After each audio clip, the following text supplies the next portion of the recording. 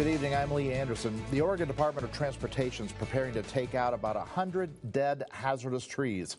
Kelsey McGee looked into why the trees are dying. Kelsey? Lee, work begins east of Sisters next week. ODOT's forester says the cause of death is a mystery, but it's not related to an earlier herbicide which killed thousands of trees in 2019.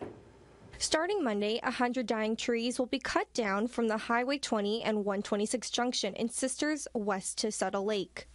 It's expected to finish Friday. Crews with the Oregon Department of Transportation noticed the hazardous trees and marked them. While the agency isn't sure what killed them, ODOT says it could be from drought, stress, or beetle kill.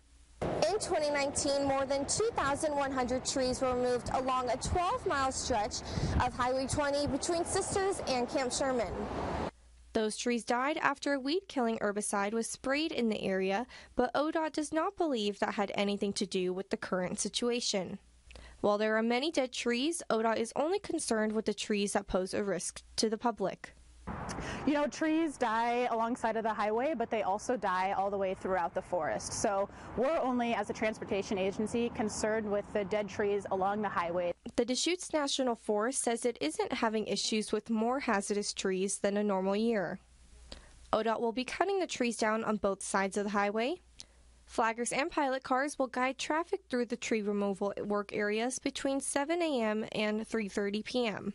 They die over time, and so we make note of that, and then when we can get our crews together and a chainsaw crew together, that's when we set a time to go ahead and remove the trees. Davey said some of the area of these dead trees do overlap with areas where they have done hazard tree removal in the past.